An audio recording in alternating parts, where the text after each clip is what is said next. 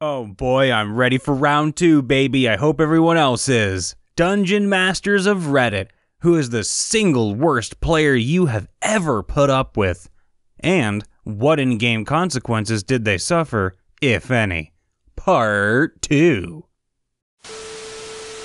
The guy bugged us every session to join for a month. Despite us telling him we were not taking more players, we eventually have someone leave and for some reason decide he is going to take their place. He shows up to the first session without a character ready, takes forever getting it made, then does nothing once in game. The second session he just sits there on his laptop and seems to ignore the game. On my way back from the bathroom, I see his screen and the dude is just watching porn. I immediately kicked him out and told him not to come back. Edit. He just left in surprise when I told him to get out and approached me the next week to ask why I kicked him out. Just kind of looked upset and walked off when I told him. One of the people I gamed with in high school was the worst in my group's 20 years of existence. In one game, he played the most annoying gnome you can imagine, and he had a charisma of 18. So, as he put it, "You have to like me." No, not when you act like that, people don't. No matter how many times you insist we like your character.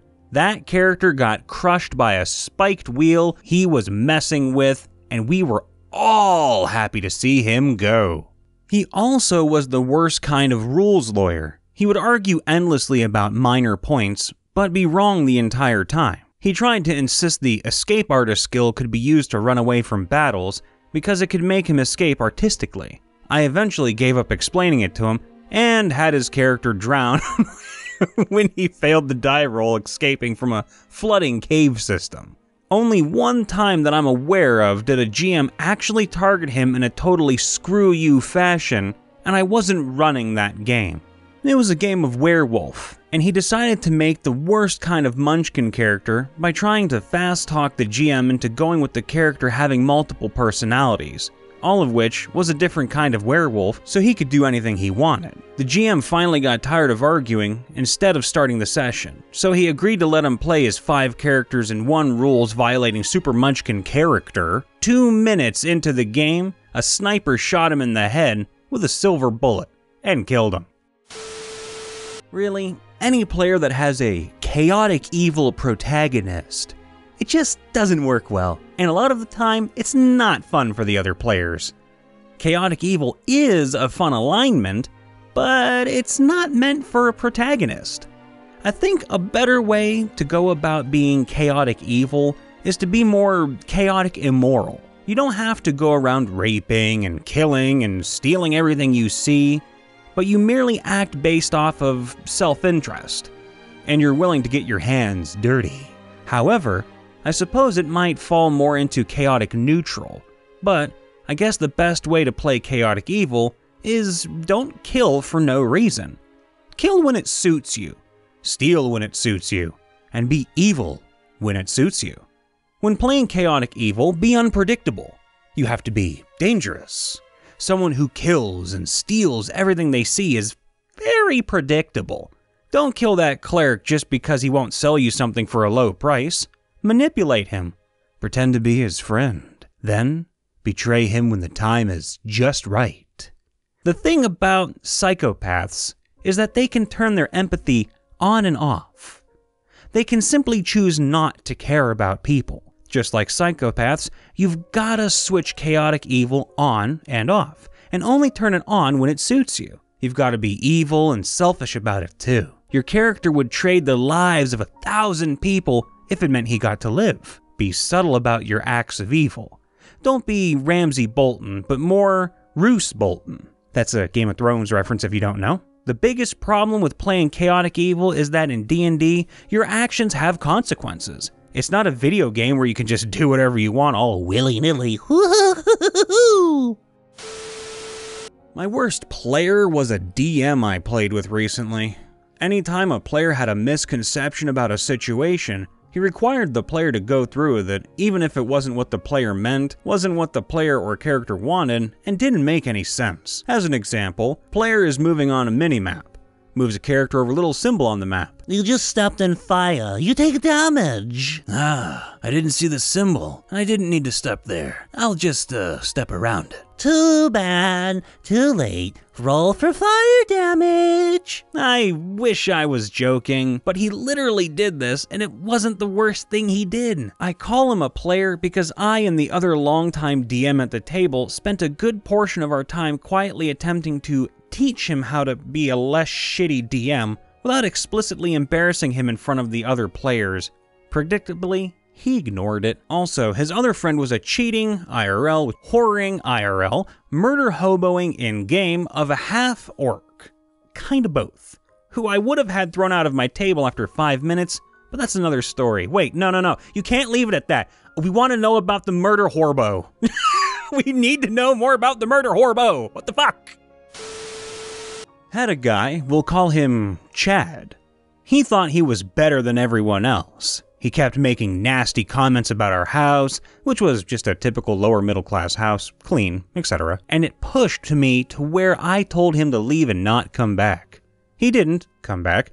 His buddy that had invited him to join us was so apologetic, he had no idea he was that much of a tool. Nobody suffers in-game consequences for bad behavior. I handle it all out of game and remove bad people from my social circle. I don't taint my game by punishing people.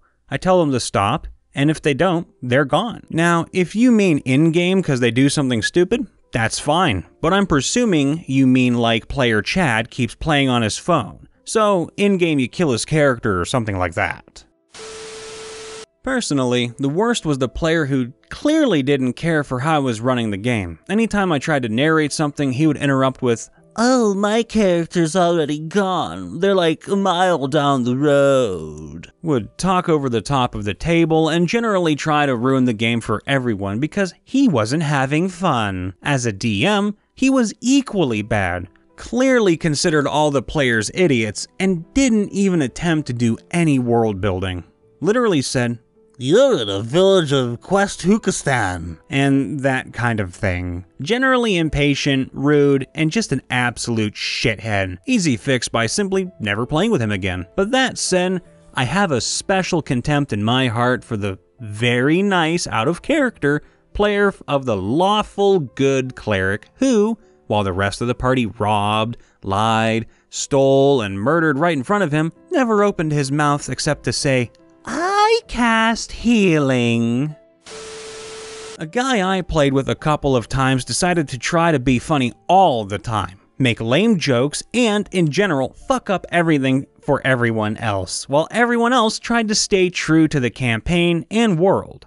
At some point, we had to tell him to take it seriously or fuck off. There's nothing wrong with a little humor, but this guy wasn't funny at all. All his jokes were lame, and he would just not shut up. My friend ran a game that was completely ruined by someone. We were all new to D&D and were trying it out for the first time, so we didn't 100% know the rules, and house ruled a couple of things just to make it easier and try to get the session to last less than 5 hours. This did not sit well with one of our group. He insisted on reading every single damn rule and making sure we were following it correct. If the DM gave us some info without a roll, he would perk up with, "Well, actually." Then we had the infamous button room. There was a room with a pedestal and a button. We all entered and the door shut behind us. As it did that, the roof started to move down and the floor raised. We of course pushed the button and the trap reset and started over again. We look for exits thinking there's something hidden until I decide, fuck it, it's a trick room, let the roof close in. But this didn't seem to appease said player. He pressed the button like 5 times, even after we all agreed to play it out. DM straight out ignores his button presses as we've spent about 20 minutes longer than we should have in this room. This dude single-handedly ruined D&D for me. We weren't the best role players, but we wanted to have fun. Seemed this guy's idea of fun was the polar opposite to ours. If you're out there, anonymous poster, give it another try. Trust me, with the right people, it's actually a hell of a lot of fun. I've never had a worst player experience or played with any. Just the typical annoyances and somewhat stereotypes everyone deals with that can be bad or lame. Generally, I only play with friends who can hash stuff out if it becomes problematic. But there are templates people can fall into. The person who always has to have their kinks and fetishes in real life placed into their character. The guy who always jokes and tries to be wacky and wild, which derails every quest and roleplay scenario because you have to tell them, don't because X, Y, and Z will happen. The close cousin to the one above who watches and listens to too many comedy-type role-playing podcasts or shows who think this campaign has to be like that. The one who always has to be the brooding lone wolf guy. For fuck's sake, Frank, just say you're coming and stop making 15 stealth checks to follow us hidden in the forest. The time waster, who, when asks if he can do something and gets told no, tries for 10 minutes to get it to work, but in a slightly different way. The over-planner. Honestly though, this can be a lot of people. The human heartthrob. Every female is his lust ground. Mwah. The couple, whose out-of-game drama is in. And lastly, the person who takes it way too seriously and gets pissy, ruining the atmosphere, sometimes for others. My friends, let me tell you about a dwarf named Twist. Twist wasn't exactly a bright dwarf. In fact, some would argue that Twist was one of the dimmest dwarf clerics to ever exist. Here are some of Twist's escapades. The adventuring party was lost, truly lost. So, Twist decided that he would speak with his god for advice on which way to go. He was instructed that he could only ask 3 yes or no questions. Which way? He began, but was immediately cut off. Yes or no questions. Also, that counted as 1 question. Should we go down this path? He's told the question is too vague to have a binary answer. Also, that was question 2. Time passes while Twist ponders his final question. His face lights up, and he proudly starts in a booming voice, Which way? And the entire adventuring party let out a collective groan. Eventually, it became time to explore a very narrow cave that was filled to the brim with hostile creatures. Twist refused to be put in the back of the party line because he was afraid he would miss out on some action. He argued with the fighter and barbarian that he should be positioned near the front, so we let him take the lead. Shortly thereafter, he got scared that he would be injured and not able to heal anyone, so he decided that he wanted to be in the middle, so he positioned him in the middle. Then he became concerned that he would miss out on the combat because he was in the middle, away from both rear attacks and front attacks, so he wanted to be in the back again. He raised another objection shortly thereafter, but the party told him to deal with it. Twist hated all gnome characters. Why? Because he encountered a gnome with a flintlock pistol once. He thought that flintlock pistols were abominations that went against the fabric of reality. And because there was one gnome that we encountered who possessed a flintlock pistol, he assumed that all gnomes possessed such technology, and would attack them on sight in order to destroy their wicked tech. This became an issue when he attacked the local gnome lord who was supposed to give us a mission. But there was one story that led to Twist's expulsion from the adventuring party. You see, Twist didn't really understand how magic worked. The party had to slay a dragon once, and Twist thought it would be a good idea to take the time to sneak around the dragon and lay glyphs of warding. The problem was this would take hours upon hours and assume that the dragon was stupid enough not to see a dwarf in heavy plate armor laying glyphs around his cave. When the half-orc barbarian, Feng, told the dwarf that this was a foolish plan, Twist told him that he would either lay the glyphs down or do nothing at all. The party agreed that the glyphs weren't going to work, so Twist sat at the cave entrance and refused to take part in the quest. Combat began, and Twist was given multiple chances to do something, but he held his action at the cave entrance every time.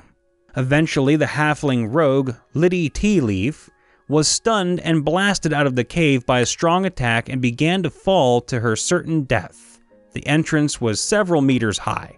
Twist was given a specific opportunity to save the rogue, but intentionally chose to do nothing. The two looked each other eye to eye as she blew past him. Feng, reacting as quickly as possible, had to leap after Liddy instead and took the fall damage in his rage state. This left him near death and with a broken leg. Twist refused to heal him. Eventually, the rest of the party managed to slay the dragon and found a weeping halfling pleading with a stubborn dwarf to heal the dying barbarian. Twist said he would help if the party gave him some of the loot gathered from the dragon. This would be the last time the party adventured with Twist. Much later, the party was fighting Lilith, the Spider Queen. In the corner of the room laid a skeleton of a dwarf whose heavy armor had been cracked through by an enchanted flintlock pistol bullet. There was a shield next to the body with a spiral design on it. Some claimed that it had a twist design. The party has no idea if this was what remained of Twist, but they assume it was. This was all based on an actual campaign. Feng the Barbarian managed to recover, and the kind halfling rogue decided to teach him how to read. He also purchased a garish helm with antlers on it, so it would grant him featherfall. Hey everyone, Brian here. Just wanted to drop in at the end of the video to say hi and wish everyone well. Before heading off, I'd like to plug our friends over to Adventurers Coffee Company again, letting the world know that if you're hankering for a hot brew that you can use code Mr. Ripper to get a whopping 10% off their already reasonably priced bags of little roasted goodness. They come in pre-ground forms for us lazy folk, or thick beanie goodness if you prefer to crack and grind your own. You can find a link to their site down in the description below. Also, if you liked the video, then roll the dice and give us a big thumbs up and subscribe. And if you have a story you'd like to tell us, feel free to do so in the comments below. We're literally always reading them, and you never know if one of us will slap that puppy in a video. And as this video comes to a close, I want everyone to know that we're always happy to be here narrating for you through all these times of good and bad. So stay safe, be happy, and tune in again next time, everybody. Have a good one.